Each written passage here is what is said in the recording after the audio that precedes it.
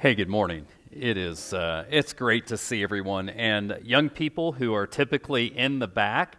Really good to see you here today. Today is one of our what we call Family Sundays, and we're actually going to be a little bit more strategic throughout 2020 in having actually more Family Sundays. We're going to embrace the wiggles and embrace the fidgeting and different things like that. But we want to encourage and train kids to be part of sometimes what we call Big C Church, but to be part of what we do in here and be part of the larger body of the church. So it's interesting that with just a split second, basically, at 11:59 on Tuesday evening, we will move into saying goodbye to one decade and hello to another decade. And I don't know about y'all, but saying 2020 seems so surreal. In fact, I was thinking about that this week. In May of this coming year, I will officially be out of high school 30 years. When I was thinking about that, I was thinking, back in 1990, thinking 30 years into the future, it seems so far away. Now it doesn't seem that long ago. It seems like yesterday. And we have had a lot of changes. And in fact, over the last decade, we have seen some things kind of progress in a pretty amazing way. 9/11 is a generation ago. Think about that. That is a full generation ago that we're going to have kids that are graduating high school that don't know a world pre-9/11. We have a group of young people growing up today that will never know a world without Facebook. I mean, think about that. And in fact, they will learn in history class one day about this thing called dial-up. Y'all remember dial-up? You remember, AOL and the, that sort of noise? They will never know that. They will never know a world that doesn't have high-speed internet and just digital information that is a constant asset. I mean, I used to kind of laugh that my kids grew up in a world that they never knew a world without chicken McNuggets. I mean, that was something that came kind of when I was like a teenager and so on. And in fact, here's the joke. What do you hear somebody never say after eating a chicken McNugget? Tastes like chicken. That one's free, by the way. I mean, think about the technological advances. I mean, today we have doorbells that have cameras, and there's all this kind of stuff. In fact, the other day I was leaving the house, and I got about a mile away from the house, and I reached for my phone and realized I didn't have my phone, and what am I going to do? So I pulled out my watch, and I called my wife and said, "Hey, by the way, I don't have my phone with me." I kind of do. It's right here. But I can't hear very well because I don't have my ear pods with me, and so on. So we have all these different changes. Now, but I think about that. When I was a kid, I used to envision a world that was a whole lot like this right here. Remember the Jetsons? We envisioned a future where there's flying cars and so on, but things are a whole lot smarter. In fact, I think I was at Lowe's the other day, and I was kind of shopping around, and they had outlets that you could plug in that then you plug in your lamp or whatever that are Alexa enabled, or like what we want to call wiretap enabled. I mean, they're listening to us all the time. So the world is a whole lot smarter, a whole lot more connected, and a whole lot more developed than it was 10 years ago. But let me just talk a little bit about some big things that happened over the last decade that I think we could kind of point to and say, here's something true, and maybe wasn't true a decade ago. I think our nation is more politically divided than when we were 10 years ago. And I also look at that as far as the culture war, and I think it's high time that the church quit fighting the culture war and just worry about getting people to Jesus. But with this culture war, there are those that hold traditional values and those that hold secular values, and there's a warring that is happening and a greater division that we've ever seen in our nation. I think the gospel has become more offensive to people. Believe it or not, the idea of one way to heaven, the idea of of a moral compass that comes with knowing Jesus. All of these things are becoming more and more offensive in our culture today. In fact, I'll even tell you just a couple of things that are true today that I would not have envisioned 10 years ago. What is true today is that there's what's called the rise of the nuns. And rise of the nuns is kind of in the ministry world, are people with no religious affiliation whatsoever. It used to be that it was, the committed Christians, but even those that were kind of over here and not secular humanists, they were kind of in the middle, that they would identify themselves as Christian because they grew up going to Sunday school and they went to church a couple times a year and so on like that. Basically, nominalism is dying in America, where you have committed Christians over here, and where it used to be this area of nominal Christians, they're going away. And most of them are gravitating toward that idea of I have no religious affiliation whatsoever.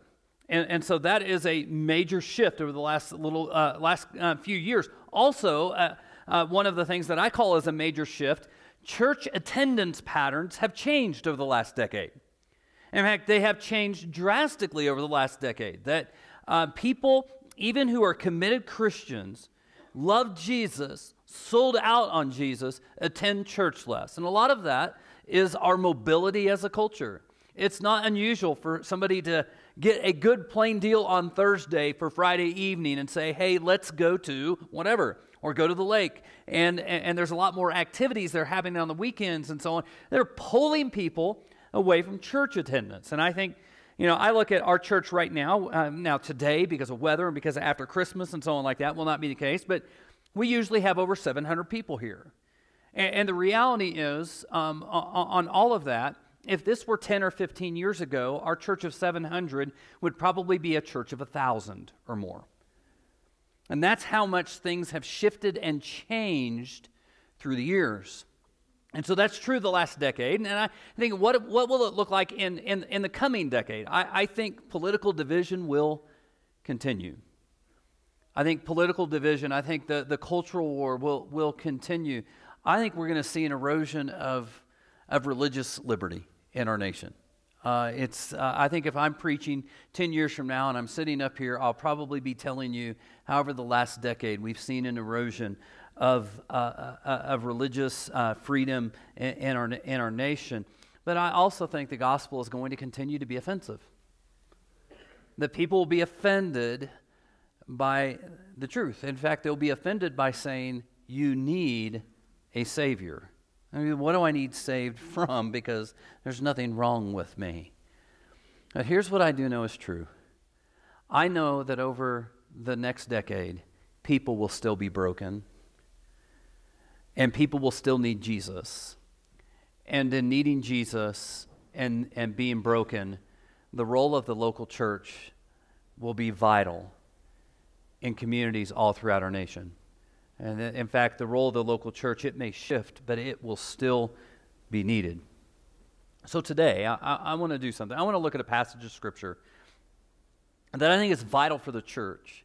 And this passage of Scripture is actually Luke chapter 5. And if you have your Bibles, you can go ahead and turn there. If you have your phones, because we live in a different world than we were 10 years ago, I assume that today, unlike 10 years ago, that people are going to be on their phones reading the Bible more so than carrying a Bible to church. But also, if you don't have a Bible, there's Bibles in the seats in front of you, and that's page 860. And if you don't have a Bible at home, you're more than welcome to take one of ours, use it for your very own, mark it up, write your name in it, and so on like that. This particular passage in Luke chapter 5 is the first passage that I actually preached 18 and a half years ago at Valley View Christian Church.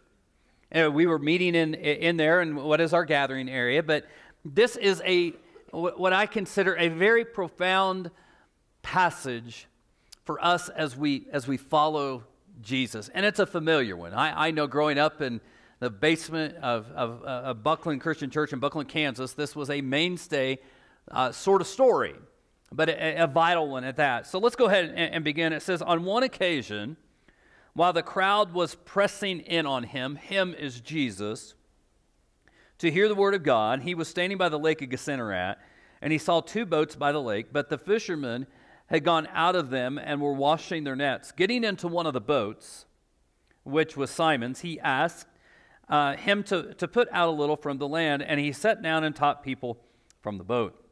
And when he had finished speaking, he said to Simon, "Put out into the deep and let down your nets for a catch." And Simon answered, "Master, we toiled all night and took nothing." In other words, it's the end of the day. We didn't have a good day. We want to go home. But then he goes on and says, "But at your word, I will let down the nets." And when they had done this, they enclosed a large number of fish, and their nets were breaking. They signaled to their partners in the other boat to come and help them, and they came and filled both boats so that they began to sink. But when Simon Peter saw it, he fell down at Jesus' knees, saying, "Depart from me, for I am a sinful man, O Lord." For he and all who were with him were astonished at the catch of fish that they had taken. And also were James and John, sons of Zebedee, who were partners of Simon. Now, here's something that I just want to share with you. Actually, if you had ever wanted to do a study of the word astonished or amazed, depending on the translation that you're using, you could go onto a place called BibleGateway.com. And you could type in the word amazed or astonished or surprised, whatever, and see the number of times people were amazed at Jesus. It's pretty remarkable to see the number of times that the people were just dumbfounded at what Jesus was able to do. And this is actually one of those. But then it goes on to say, "And Jesus said to Simon, 'Do not be afraid. From now on you will be catching men.' And when they had brought their boats to land, they left everything and followed him." It's kind of a familiar passage. It's kind of one of those big stories of the New Testament that you've probably heard a lot of preachers preach throughout the years, and I know I've preached it several times because I just love this passage. But the reality is there's something that if we're not careful, we're going to miss it. We're going to miss what I'm going to call a cultural norm of 2,000 years ago for Jewish people that may not be the case today. But 2,000 years ago, Jewish people had what I'll call a healthy fear of the water. They were not seafaring people. They were land people, and even those that were fishermen and they fished for a living, they tended to stay on the kind of close to the shore.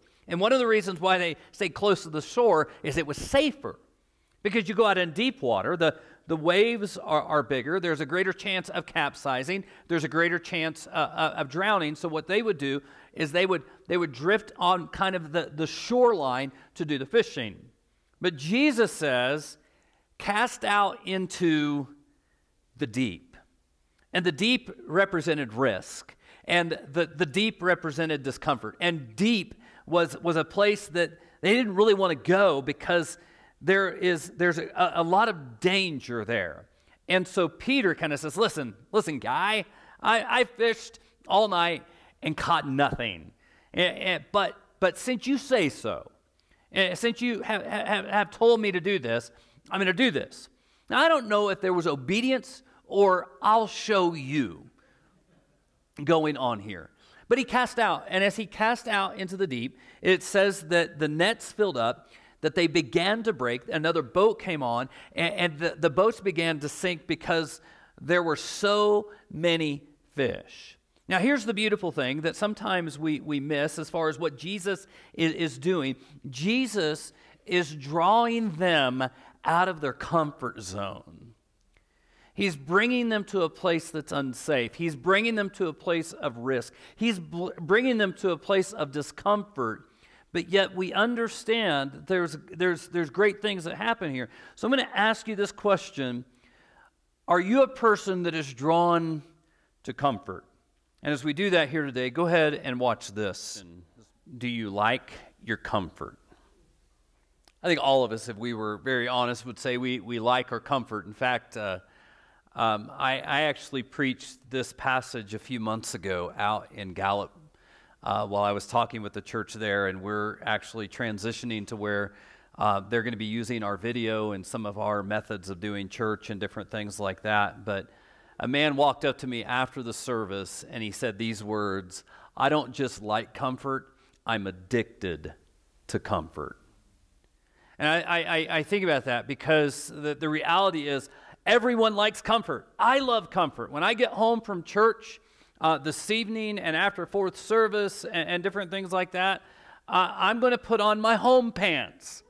And y'all have probably heard me talk about home pants before. If you're not, I'm just going to tell you, home pants are not public pants. They're not Walmart pants. Not everybody in Edgewood has got that figured out. But the reality is home pants are just comfortable, right? And the reason why we love to lounge around in them, and there's been an accusation, and I'll just tell you today that's not true, but there's an accusation that I like to wear flannel shirts. Now, with that, I will just tell you, I've got a closet full of them. And one of the reasons why I love flannel so much is they're so daggone comfortable, right? I love, in fact, my favorite time of year is what I call flannel season. They're just very comfortable. So we love comfort, right? And I can tell that people love comfort. I can actually see that on a Sunday morning because people have a routine. They have a service that they go to. That's the one that they're comfortable with. Also, I'm just going to throw this out. There's a fair number of you that if you don't sit where you normally sit, it throws me off. Because I'm supposed to be able to look over there, and there they are, and not over there, right? And it's actually funny to watch a husband and wife come in separately. And like one of them, like especially second service, which is really full, they end up not sitting where they're supposed to be. They sit where they can find a seat, and then the other spouse comes in, and they immediately turn the direction that they're supposed to go, because it's a routine, and we're very comfortable in that routine. In fact, what we're going to do here in a couple of weeks, actually 2 weeks from today, we're starting a series called "The One Thing That Changes Everything." And in the one thing that changes everything, we're going to talk about how to develop a routine of study of Scripture in our personal lives, and how to develop a comfort level of being in God's Word on a daily basis to allow God to change us in a very profound way. And so the reality is, many of us, whether it be routine, whether it be clothes, whether it be our chair at our house, the temperature level, who we like to hang out with, we love our comfort. But at the opposite end of that, because we love comfort so much, we don't like to change. In fact, I'm what I consider middle age, and the reality is the older I get, the less I like change. More I want things to be very much the same and so on. But what I have to realize is that oftentimes it's the place of risk that brings the greatest potential of reward. And I think that's what Jesus was teaching them by saying, listen, I want you to go to that place that's uncomfortable. I want you to go to that place that is a place you don't want to be, and I want to show up there. And sometimes we have to ask the question, what is risk to us? Is it taking a coworker out for lunch and to dive into their life a little bit and see where they are spiritually? Is perhaps risk giving a little bit more? Is risk serving a little bit more? And maybe serving in a particular area that's uncomfortable to you. You know, here's one of the things. I'm just going to throw this out. I hear people say this all the time. You know, I would love to, but that's not really my thing. And what that really says is I would love to help, but it's outside my comfort zone. And maybe Jesus is calling you out of your comfort zone. I learned something a few years ago. About 5 years ago or so, my wife and I went to a conference. Actually, I went to a conference and she went shopping. That's how that usually works. So I went to a conference in Las Vegas, Nevada, and actually went to a church conference of a church that was started on the Las Vegas Strip. I mean, if you're going to go to a place where people are really far from God, just go to the Las Vegas Strip and start a church, and that's what the guy did. So we went to Vegas and so on. And one of the things she wanted to do while we were there is to do the high roller. Anybody know what the high roller is? It's the big Ferris wheel. It takes 30 minutes from the time you start here and go all the way around. It takes 30 minutes to go all the way around, and at night you get to see Vegas, and it's pretty and beautiful and so on like that, I think. But here's the problem. I love my wife, but I hate heights. I loathe them. I didn't always used to be. I used to climb trees, and I had no problem doing that, but something happened along the way. I don't like heights anymore. So I can remember very, very vividly that they have seats there, but you can actually look at the panoramic view, and evidently it's pretty and so on, but they have seats, and I sat on the seat for 30 minutes in a cold sweat praying I wasn't going to die. And you think I'm kidding with that? I remember there's an African-American lady looked at my wife and goes, "Is he going to be okay?" I mean, it was like I was about to die sort of thing. Well, a few years after that, my family went to, we were going to Disneyland. We have an affinity for Disney. And on our way, we decided, let's stop the Grand Canyon. And so we went to the Grand Canyon, and Grand Canyon and guys like me don't mix. And so Tara and our middle son Joel, and we had our younger son Seth. There was 4 of us. Joel's the one up here leading worship here a few moments ago. But Tara and Joel just immediately, I mean, they dart to the rail and so on like that, and they're like, great.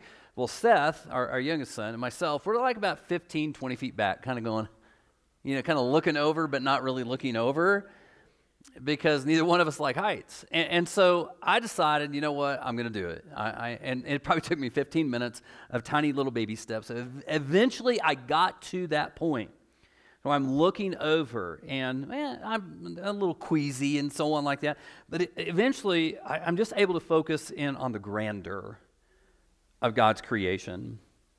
And in fact, there's a preacher in Dallas. His name is Matt Chandler. He says, no one ever goes to the Grand Canyon and leaves talking about how great they are. But I remember thinking, and have since a lot since then, there was a big risk for me to do what I did because it was conquering a fear. But the reward of being able to just be there at that moment, at that place, was very much worth it. And sometimes we have to really consider the fact that God is calling us out of our comfort zones to a place of risk. And maybe he's going to show up in the risk. There's not a guarantee, but maybe. In fact, I read this many years ago, attempt something so great for God that if he's not in it, it's doomed for failure.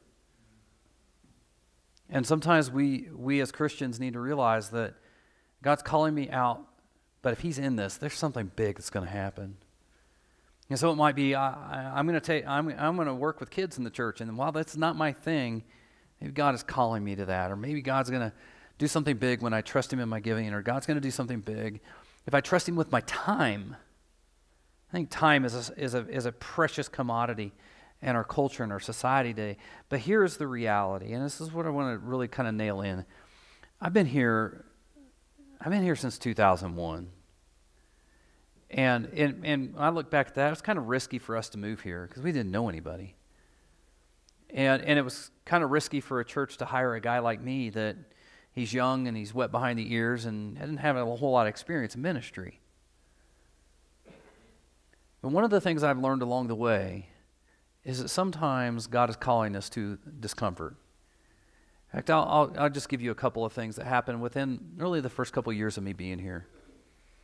Number one, we had a group of people that wanted the church to go in a really a direction that would have not just, I think, been harmful to the church. It would have been kind of thumbing their nose at culture and saying, we don't really care about where you are or bringing you to Jesus. And the elders and I, we had a meeting, we talked about it, we said, what are we going to do? And we said, no, we're going to go this direction. And the next thing from this group of people was actually a letter. And this letter was, are you willing to sacrifice your faithful giving members of your church for people outside the church? So the question was lost or faithful members. And I remember looking at the elders, I haven't bought a house yet, thinking, I'm glad I haven't bought a house yet.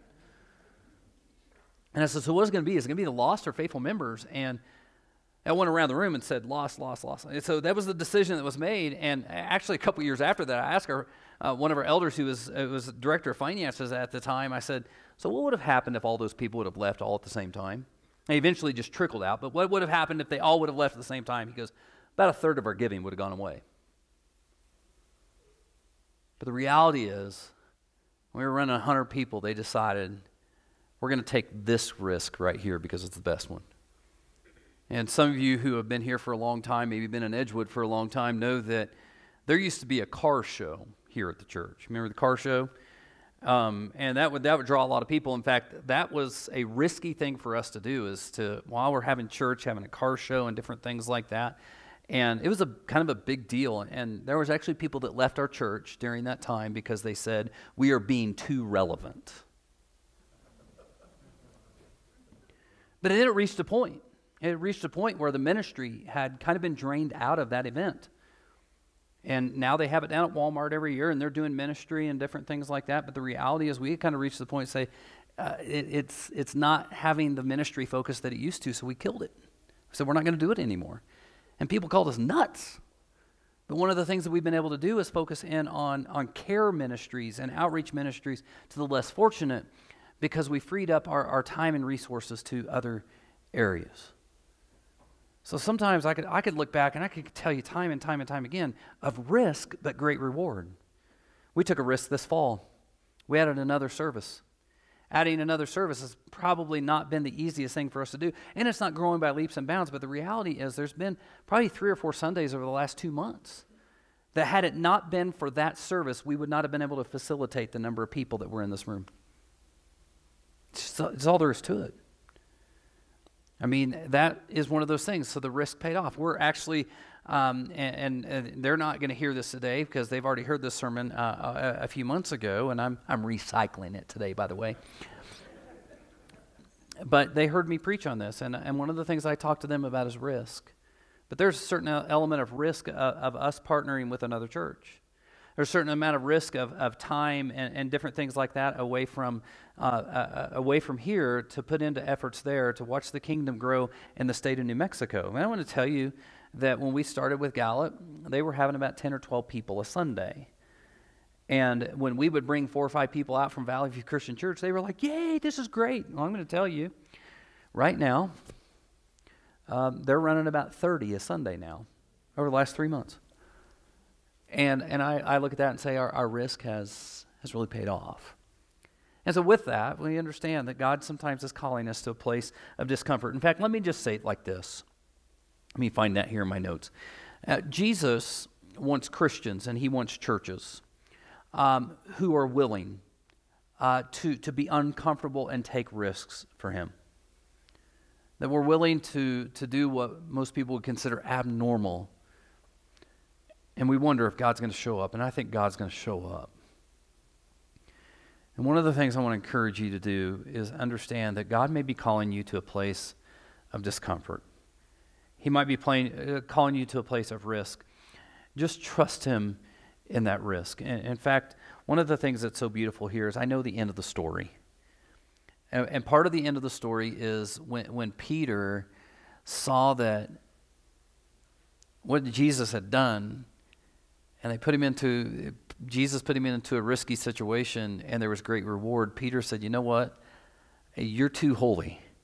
You're too good. I need you to get away from me. It was his request, is, Lord, you got to go.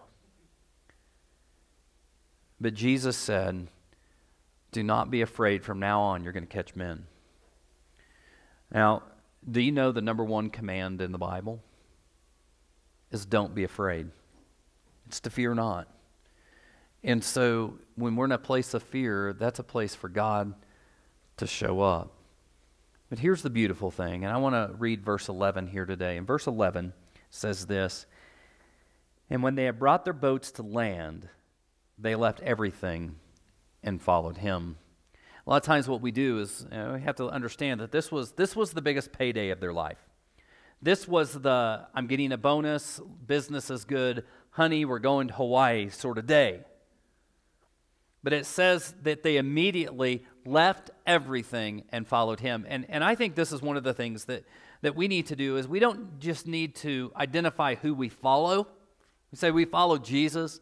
I think sometimes we have to nail it down. What is it that we need to leave behind? What is it that we need to leave behind? Because when we follow, that implies that we leave. And in fact, they left, it says, everything. So as we close out here today, I want to show you a video, and then John's going to come lead us to communion. But as we do that here today, I want you to consider, what is it that I need to be leaving behind in order to truly follow Jesus into the discomfort and risk of life?